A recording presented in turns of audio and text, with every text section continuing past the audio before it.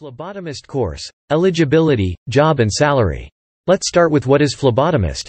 A healthcare worker who exclusively takes care of the blood collection process by drawing blood for diagnostic purposes, and assists the medical laboratory technologist, doctors, and nurses, are referred to as a phlebotomist.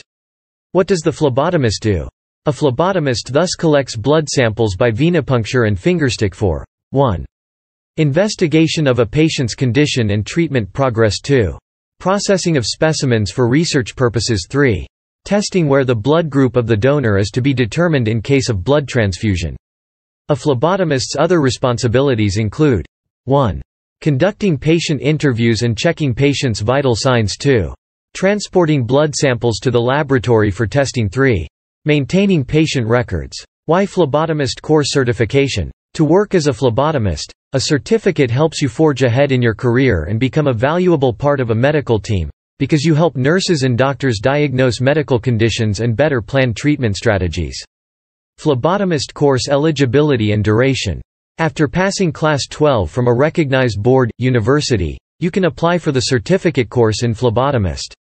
Phlebotomy training courses vary in length, and usually lead to a certificate of completion and in some cases a diploma certificate. Virohan offers a 6-month certificate course in this, which includes 4 months of theory, for both offline and online batches, and 2 months of internship, only for offline batches. Salary. After doing phlebotomist course based on the experience, one can get an initial salary of 10,000 rupees to 15,000 rupees.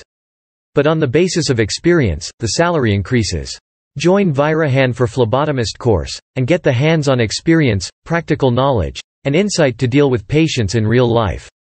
Thanks for watching. Please like, share, subscribe.